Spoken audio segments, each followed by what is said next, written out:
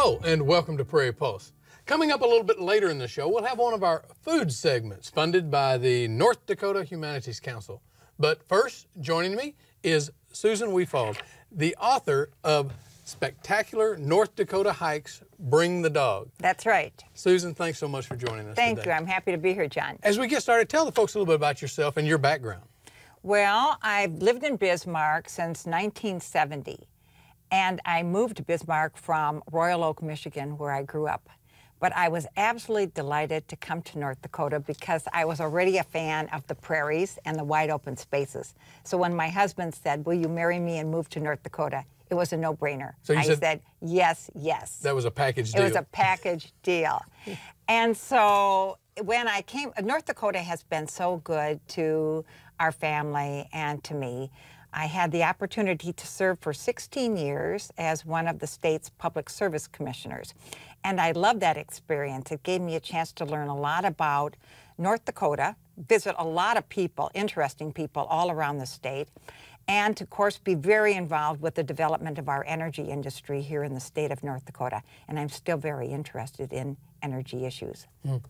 Well, but we're here today to talk about the book, and so let's do that. Let's talk about the book and all the travels that you and, of course, your dog Sandy made. What made you decide you wanted to write this book? Well, serving on the Public Service Commission, I would have meetings all over the state, and I would need to go to this hearing, or I'd need to go to this political function, and I'd be driving most of the time by myself, or to these meetings, or with my fellow commissioners, and I'd be passing places along the road that I think, oh my gosh, I wish I could stop and spend more time here. But nope, I've got to get back home and work on commission business, or I've got family responsibilities, and so I was never able to do the hiking, as many of the hikes in the state of North Dakota as I wanted to.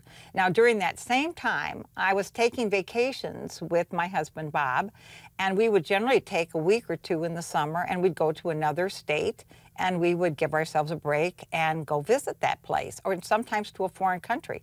Well, when we were there, Bob and I are both hikers. We've been hikers since we met 40 years ago. And so we would always pick a hiking trail to go on. Well, to pick a hiking trail, I didn't want to waste my time and go on the hikes that weren't very good. I would pick up a book about that state's hikes or that country's hikes, and I would pick one or two or three that I thought would be really interesting for us to visit. Those were great hikes. I started thinking as I read hiking books from all over the country, is there a hiking book like this about North Dakota?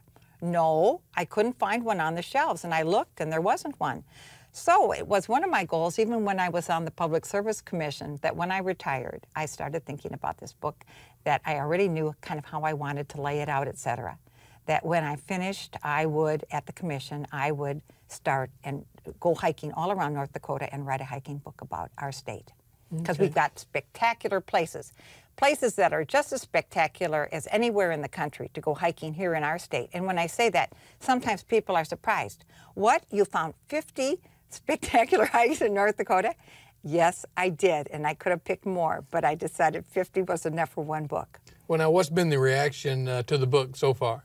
People have been real enthusiastic about the hikes that they have been able to take already. People have been happy to find a book that describes hikes that are from a half a mile long in our state to 9 miles long. So, and also I wrote this book not only for the person who is a hiker or a walker, because there's really no difference. A walker is a person who's probably walking around Fargo here or in Bismarck on the trails, the recreation trails in town, and they do that probably every day or several times a week. My goal is to get people to realize by reading this book that there's very interesting places that they can go with their dog if they wish, and go out and take a walk anywhere in the state and discover some really spectacular new places. And as I flip through here, who did your illustrations and how did that come about? Well, my illustrations are done by Janet Flom, and she's from the Fargo-Moorhead area. And it was wonderful. The North Dakota Institute for Regional Studies, that's a part of North Dakota State University, they were willing to publish my book. And so they found this wonderful artist, Janet Flom, to do the illustrations. I always wanted my book to be illustrated by someone, because although photographs capture something, They don't capture not only the feeling of the place as well as an illustration. And I just always wanted to have my book have, because I also support the North Dakota arts a lot, I wanted to have it illustrated by a area artist. And so we were able to find a really good one. Yeah, I noticed in each chapter here, you have your notes. Yes. On the hike. But you also have Sandy's notes. Yes, I your do. dog. I do have my dog's, because my dog Sandy, he's a big dog, as you can see from the picture here. He's a golden doodle. He's half standard poodle and half golden retriever. When I got the dog, he was only supposed to be about 65 pounds because I had German Shepherds that were 100 pounds, and I decided I wanted a smaller dog. This dog just kept growing. I told my little granddaughter, Grace, who liked those dogs, about Clifford, the big red dog, that Grandma had a dog like Clifford that just kept growing all the time. So Sandy is a special friend of mine, of course, and so Bob couldn't always go hiking with me because he was still serving as a district court judge. And also Bob wouldn't want to always go hiking with me, all right? And days came along, and it was a gorgeous day to go hiking, and sometimes friends were able to accompany me on my hikes, but my dog was always able to accompany me on my hikes. And he would stand there, you know, waiting for me to get going on an adventure. And so off we would go together to find these new places, and I always felt safe. I'd say with my cell phone in my pocket and my dog by my side, I could go anywhere in North Dakota as a woman alone and hike and feel perfectly safe on the trails and just enjoy myself, not only just feeling safe, but just enjoy myself. So it was natural for me to record the dog's opinions of the trails and some of his thoughts, you know, of what we were seeing and what he was doing. So they're short and sweet, but yes, I do quote the dog. And I can tell you that there was some editing, of course, of the book, but there was very little editing of the dog sections. So I say that my editor thinks that I write like a dog very well. Well, at least you had the best perspective to write from the dog's point of view. That's exactly right. Well, with that said, do you have maybe a short passage that you might share with us today? Sure, I do. This is a section from the Valley View Trail. And at the start of each section, of each of the spectacular hikes, I write what makes that trail spectacular. And this is from the Valley View Trail at Fort Ransom State Park. What makes this hike spectacular? The Cheyenne River Valley has a quiet beauty. The grasslands along the valley amid the tall bur oaks are described by locals as meadows rather than prairie. The rolling hills have gentle slopes. The hike features beautiful views of the Cheyenne River Valley. After a 0.75-mile hike down the grass and tree-covered slope to the valley, you'll arrive at Sunny Farm. Here you can sit on the front steps of a log cabin built in 1875 and view other farm buildings added during the 75 years the Sunny family farmed here. And then for each section of the book, I also wrote, it's not really poetry, it's just a short thought about each section. And I wrote these because the book designer who worked with me said, we need something to complement the wonderful illustrations, Susan. So I wrote these one day when I was coming back on a car ride from Grand Forks to Bismarck, and I just heard a wonderful poet read her works. And so I thought, well, I would put something down in kind of free verse rather than in regular. And so, for example, for the Cheyenne River Valley, I wrote, I stopped to examine a patch of native prairie and find an intricate tapestry of grasses and forbs. So those were fun to write, and I hope that people enjoy those little bits of thought at the start of each chapter. I wrote the book so that people, not only hikers and walkers and dog lovers, would buy the book, but I wrote it for armchair travelers, people who just like in the month of January to sit still and read something on a cold January evening.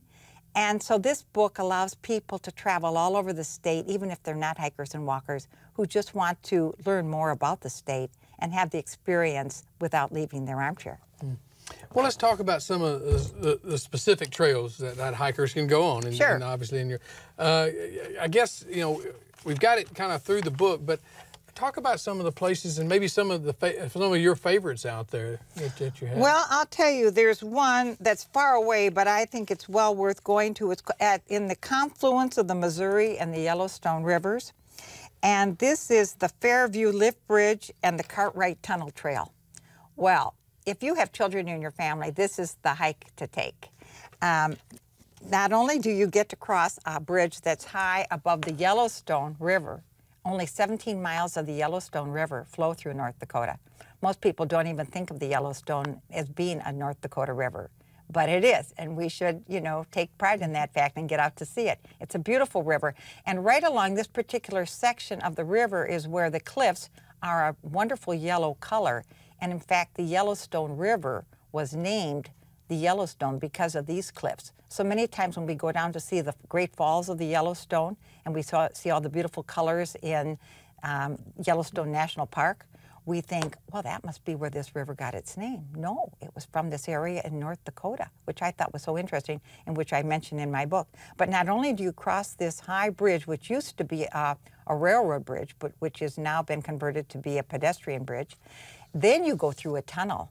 And it is a wonderful railroad tunnel that has since been abandoned. And so you walk in and you can't see the other end from where you start. And it's very dark in there. One of the suggestions I make is that people be sure to bring a flashlight, because I found it was a little bit spooky inside this tunnel. And I didn't know what I would find inside this tunnel anyway. But I really enjoyed the experience. Bob went with me on this one. And then, you know, you can stop and have a snack in the middle of the tunnel. I talked to one woman about this bridge, about this tunnel, and she said it's the favorite place for her young son who turned 7. He said she had taken him to the tunnel the year before for his birthday party, and he said, can we go back and take that hike again? You know, so it's a great adventure for a family. And there's other, of course, interesting things in that area to see as well. Closer to home, do you want one closer to home in the Red River Valley? Sure, A favorite? Sure. Okay, I would say another one closer to home would be, I love our prairie rivers of the Northeast. Those are really spectacular areas. We don't value enough our prairie rivers of the Northeast, where you have these riparian areas, they're called the woods, you know, right along our riversides. And they just separate our native prairies. Of course, there's not a lot of native prairie in the Red River Valley. They've all been turned into farmland. But they separate that from the river. And there's a beautiful one at Turtle River State Park, the Turtle River Forest Loop, Icelandic State Park, the Shady Springs Trail. It reminded me of a fairy glen. It's just a place where you expect to see fairies coming out and taking a look at you because of all the ferns and the undergrowth in that area. It's just beautiful. Well, you know, you talked a little bit about bring a flashlight. You know, what about some of the tips for planning ahead? I mean, you know, how long do these hikes normally take? Well, that depends on the person. Okay. You know, a person can take a half-mile hike, and if they're really interested in that area, they could spend an hour on that hike. It would take another person 10 minutes, you know, to take that hike. So some guidebooks that I've read for hiking say the length of time to spend it'll take you to take this hike. I don't put that in because I think that varies so by the person and their interests on that trail. But it is good to always tell someone ahead of time, and I put this in my book. It's important to tell others where you're going and when you expect to return. Some of our hikes in North Dakota are what you'd call off the beaten track. Even I have them in the wildlife refuges, of course, our state parks. Some of our state parks are remote. So it's always good to tell someone where you're going and when you plan to return on your hike. And of course, dressing for the weather, bring along sufficient water, especially in the Badlands. That is no fun to be caught short. I've had this happen, you know. Wear sturdy shoes. I was very fortunate. When I've been hiking in North Dakota, I pick days where I haven't run into a lot of bugs. I don't know how I've been able to do that, but I know that the bugs can be a real problem, so always bring your insect repellent, your sunscreen, things like this. Hiking sticks can be helpful, especially in the Badlands. Plan to clean up after your dog. That's so important. If you're planning to take your dog on these trails, adequate water for your dog is so important. My dog wears a backpack. That shows here on his picture here. He carries his own water because water is heavy. And also, of course, he drinks from streams and any place else he can stick his nose in. But in the Badlands, those don't come along very often, and that's important. But cleaning up after your dog is very important. Okay. Well, let's talk about, you mentioned a good time to read this would be in January. So or is most of the hiking done in the spring, summer, fall? Well, in the book, I say our hiking season in North Dakota is generally, you know, mid-April through mid-November. This year, people could get out on the trails at any time. I'm a cross-country skier, too. I'm missing not being able to cross-country ski this year. Some of the trails that I mentioned are open in the winter time, but it's always best to call ahead in the winter to make sure that the trail that you want to take is open. Certain trails, if they're closed in the winter for a variety of reasons, I mentioned that in my book. You also mentioned food. I mean, so I do. You have a picnic when you go. I do, because, you know, and that's for good reason. As I said, some of these hikes are off the beaten track, or even in a state park if they're, you know, there's not always a lot of restaurants right nearby. So it makes a hike so much more fun if you can take a picnic along. And I like good food, and I'm not a gourmet cook, but I do like good food, and so I tried to pick out, I just told people what I took on the hike that day, that I ate on that when I was hiking. So it can be something from as easy as picking up a sandwich at a deli and bringing it along with you, you know, to making your own, picking up fried chicken. You know, you can make your own fried chicken, or you can pick it up someplace else, or, you know, cookies and things that you can either purchase or make yourself. But just to bring along a good picnic, it just adds to the whole experience of sitting outdoors. In fact, I was up at a wildlife refuge in the northwest part of the state, and I would never have seen a moose if I hadn't been sitting there for 30 minutes with my nephew, eating our lunch and just taking a break. And we looked up from our sandwiches and we said, "What is that?" At first our thought was it's a horse trotting across there, but then nope. Here it was, a moose trotting right across the hill, went down to a wetland area, and if we hadn't seen him trotting across that hill and going down to that wetland area, we would have missed him entirely, because once he got down to that wetland, his tall legs and his brown body just, you know, disappeared into that, the little bit of woods that were along that wetland, and we would never have seen him. Not at all. Speaking of that, you mentioned your interest in sort of the native prairie and the grasslands. Oh, yes, I am. You know, our native prairie is such a precious resource that we have here in the state of North Dakota. I compare it to the sequoias that they have out in California that, you know, we think we go out to see and are so special. Well, I can tell you, mixed native prairie that we have here in North Dakota is a very special resource too, and fast disappearing. And so I picked many hikes in the state where people have an opportunity to get out and experience our native prairie that we have here in the state, and to see the beautiful grasses and the wildflowers that grow in it, and to have that wonderful sense of space. You know, when you're walking through woods, I love to walk through woods. It's a beautiful environment, but my husband says it's like walking through a tunnel. I don't agree with him because there's so much to see in a woodland, but your view is limited. On native prairie, your views are not limited. For example, as I said, I'm sitting out there in the native prairie. You can spot a moose, you know, a distance away and be able to enjoy that experience, or a sunset or a sunrise. Susan, I wish we had more time, but if people want more information about the book, or who can they contact, where can they go? Well, they can contact me at my home. That's just fine. I have a blog site for the book.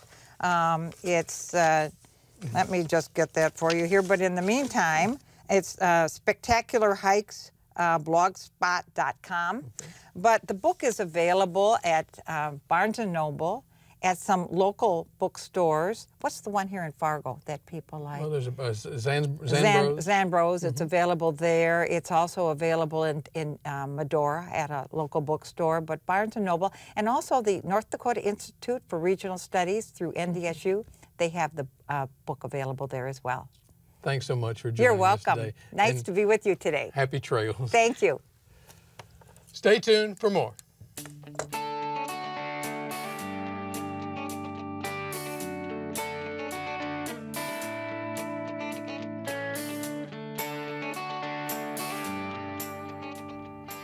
Many of the foods we eat come from seeds. Who are the keepers of the seeds? Are older varieties of seeds important? We'll explore those questions and more in a segment entitled Seed Savers from the Prairie Public North Dakota Humanities Council project, Key Ingredients. Farmers have historically been the keepers of the seed and have been the plant breeders. Many of the varieties, for instance, in the Oscar Will catalog, were varieties that were accessed from people, native peoples. They were indigenous to this landscape, and native people had been cultivating them for hundreds of years.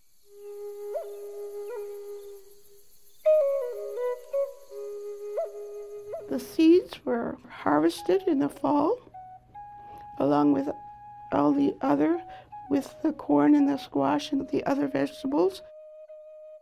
I used to watch my mother do this. She would select the strongest, firmest, straightest ears and set them aside. And like with the corn, they were specific for specific purposes. There was a softer corn that they used and they ground. And when they ground that up, when it was ripe, they would roast it and then grind it and put it with tallow and berries, choke cherries or June berries. The choke cherries they'd be ground up to, and they'd make corn balls. And those were food for when they went out and lasted them throughout the winter. I want that one. Can you pick it for me? Wow, thank you. Traditional gardening of the Nuata or Mandan is almost gone now. There are elements of it left, and it'll just become an historical artifact. The ideal situation would be to have all of our families again have gardens. I think many, many, many people do. But a lot of us are raising contemporary seeds. And I really believe that it'd be great to have another garden of traditional seeds. And I am encouraging all of our Indian people, if you have seeds, to dig them out. See if they're good. Don't put them all in the ground, but put half of them in there maybe. Some of my earliest seeds the earliest seeds I have are listed as 1798 as my earliest batch I got, and I got 14 seeds. I haven't grown them in any place, I'm scared.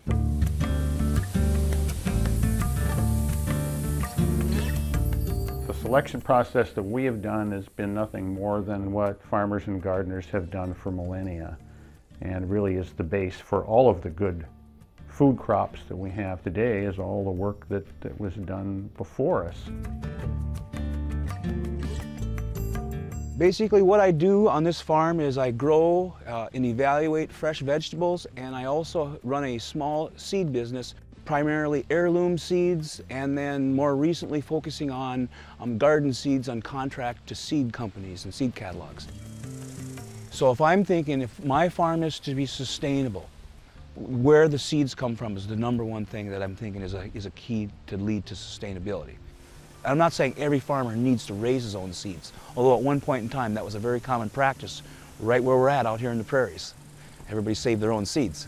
If you look at all the old farmsteads, there's granaries and there's seed cleaners in those. But typically with the consolidation in the seed industry, not only in cereal grains but in vegetables and everything else, there's been less seed saving, and some of that's due to patenting and laws that we have to abide by too. So I think one good way to look to be sustainable then is to be able to have seeds adapted and be able to continue, because that farm can continue if you can continually harvesting seeds. We developed seed production, organic vegetable seed production. It's been a passion of mine for many years, gardening and saving seeds, and I developed some varieties in our garden, and so we just went with that. As we develop more local and regional food systems and address the issues of food security, we also need to address the issues of seed security. That is, in fact, where our food comes from. There was a time when seeds weren't patented, and it's really only fairly recent that they have been able to patent seeds or any life form. And my fears have been realized that it has resulted in consolidation in the seed industry and less choice for consumers. Seed is relegated to being bought and sold. period. It cannot be shared, it cannot be saved, it cannot be freely distributed, and it denies people social, political, and economic access to seed. I think it's very important to preserve the genetics found in older varieties. I think a lot of the old varieties of vegetables set the standard for quality, taste, and nutritive value, storability, all the things that were valued in times past. If, as seed growers, seed selectors, seed savers, if we focus on those things, that produces good food for healthy bodies, for healthy spirits, and what more as a human community could we ask of our food? I think that's just a great thing to strive for. Well, that's all we have on Prairie Pulse for this week. And as always, thanks for watching.